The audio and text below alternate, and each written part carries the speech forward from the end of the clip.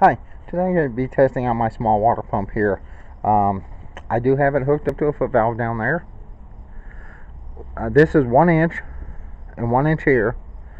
I have them reduced down to 3/4 inch, and I have 3/4 inch fittings and pipes going down onto a 3/4 inch foot valve. I have a 3/4 inch pipe going out. Now these pipes are not glued together, so I just stuck them together. Before you use any pump like this, there are two things you need to do. One, you loosen this here. Take that completely out. And you have to prime these. Now I already did this, so it should be pretty close right here at the top. You can see right there. And you have to pour water in here until it comes out the top. These have to be primed. This is basically a jet pump. And then you put it back on, and then tighten it back down. And number two, you always go back here to the fan, slide a screwdriver in there, and make sure that fan spins freely. And that's it. Now this little pump does not have a switch on it. At least I haven't found one, and I don't see one. So I will be putting a switch on the cord itself so I can turn it off and on. We're going to run it off of my power inverter. Now this pump says 350 watts. It is way too hard to pull on a 400 watt inverter. So don't expect to buy something like this and then run it off a small cheap Walmart inverter that is 400 watts. Maybe 750 might push this, but I do know a 400 will not push this, even though it only says 110 volt and 2.9 amps. A 400 watt inverter will not push this. So let's see what it does.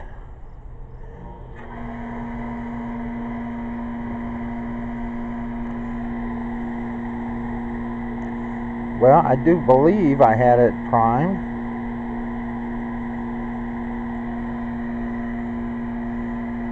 Let me check that again, make sure it's primed, because there should be water coming out by now. Maybe there's air bubble in there. It does happen. Yep, that's what it looks like. So let's make sure it's primed.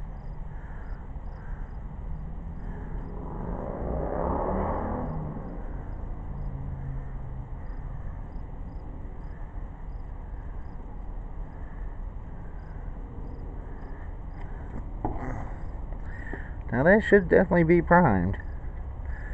And let's see what this does. This is supposed to pick up like 25 feet, so we'll see if it even works at all.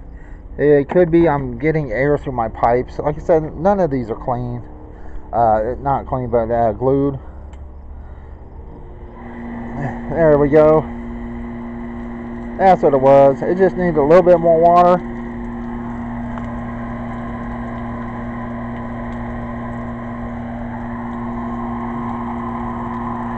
Now you can see how fast that's pulling, and you can of course see the water leaking here. Like I said, I don't have any pipe tape or anything on here. I don't have them tight, really super tight. I will be putting pipe tape on there and gluing all my pipes together when we use this.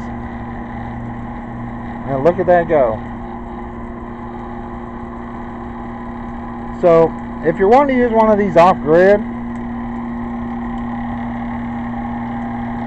alright, I'm going to shut this off before it gets down to the bottom of that foot valve there. I don't want to suck air up. If you're going to be using one of these off-grid, do not skimp on the inverter. Like I said, I already tested, before I even tried this, the 400 watt inverter, which should technically carry this because it is a 350 watt pull. But it kept overloading and tripping, but it is a cheap Walmart inverter. And so, you know what? A 1000 watt inverter would pull this. Possibly a 750 watt inverter. Most likely that would do it. And of course, my 1100 watt inverter handles this with no issues. And you can see how well the water flow is. And this is just a cheap, like $39, $40 water pump off of eBay. And once again, there is no switch on this, on or off switch. I will be putting a switch on the cord itself, just you know, right here. I will make a plug with a light switch on it to turn off and on the main hot side, and you know, that way when I turn the switch on, the pump will come on. When I turn it off, it'll go off. This does not have a pressure tank, so if you leave it running, it's just gonna keep running. Anyway, I want to do a little review on this. I want to check it out. It seems to be working good. It seems to pump even better than my submersible pump does. So once again, this here lease, I just have it pretty much hand tight. I will be putting some pipe tape on all the fittings and connections. When I hook this up, I will glue all the pipe together when I hook this up. Right now it's just, look at that. And you heard it. It just hit air.